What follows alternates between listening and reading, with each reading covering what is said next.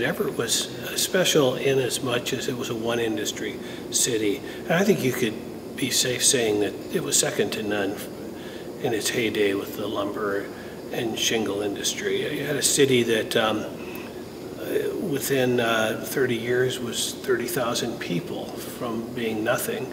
And that was unlike, there were other cities on the Sound, but none quite like this. And whenever you have a one-industry city, it becomes a heavily unionized city, like Everett did. Another city that comes to mind is Butte, Montana, with copper being that similar-sized city, or Johnstown, Pennsylvania, with the steel industry, where one single thing dominates everything that goes on in the city. It might be a good opportunity to go back and talk about how Everett got started, because Everett was a planned industrial city, started in the early 1890s, and backed by the fortune of John D. Rockefeller. And the idea was to have different types of industries. And there'd be a nail works on the waterfront.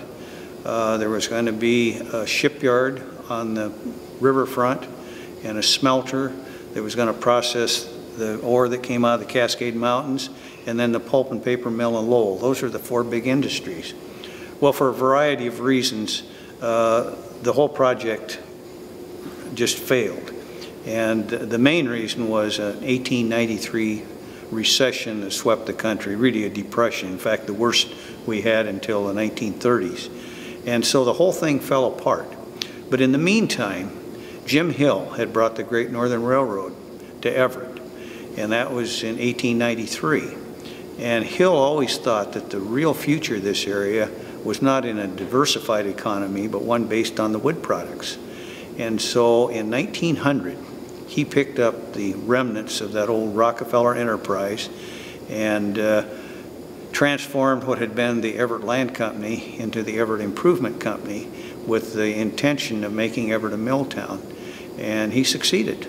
In 1900, Everett had about 8,000 people. 10 years later, they had 25,000 people. And that was all fueled by that transformation to the mill town. So Hill played a very significant role. In fact, I'd say the most significant role in terms of that Milltown economy that Everett had for 2/3 of a century. What happened here isn't going to happen again. That these were people that worked with their hands, not their head. And it didn't take very long to learn how to work on the green chain. I mean, you picked it up in an hour. And that the kind of jobs that we're going to see in the future are jobs where you use your head instead of your hands. But that this was an important era that we had.